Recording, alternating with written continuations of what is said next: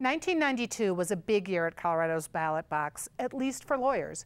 Voters passed Anti-Gay Amendment 2, which was tossed quickly by the U.S. Supreme Court, as well as the Taxpayer Bill of Rights. An anti-TABOR case finally got its day in the highest court this year, and the Supremes wound up tossing it back to the Colorado Court of Appeals. The decision doesn't bode well for the plaintiffs. They argue that allowing the people to limit the legislature's financial powers violated the U.S. Constitution's guarantee that states have a Republican form of government. The court, however, praised direct democracy and said it was in full harmony with the Constitution. More than 20 years after Coloradans approved the Taxpayer Bill of Rights, given the Supreme Court's action, it looks like we'll have TABOR to kick around for many more years, and to inspire many more debrucing ballot measures, like the Colorado marijuana TABOR refund vote coming up in November.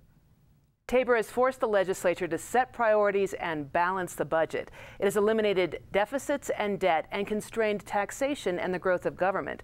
Colorado boasts a stronger economy than many states. Other states should adopt it. And given Congress's deplorable record, a constitutional TABOR amendment would save the republic.